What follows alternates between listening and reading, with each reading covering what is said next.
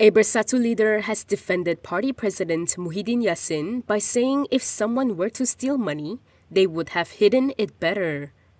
Party Deputy President Ahmad Faizal Azumu said, as a layman, it makes no sense that a thief would keep stolen money in a political party's bank account. Speaking to reporters at Menara PGRM in Kuala Lumpur after attending the party's annual general meeting today, he added that realistically, that wouldn't happen. However, he stressed that the party will not interfere with the court.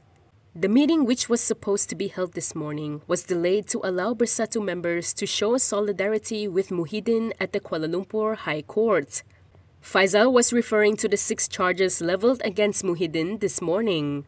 Muhyiddin claimed trial to 4 counts of abuse of power and 2 money laundering charges involving 232.5 million ringgit.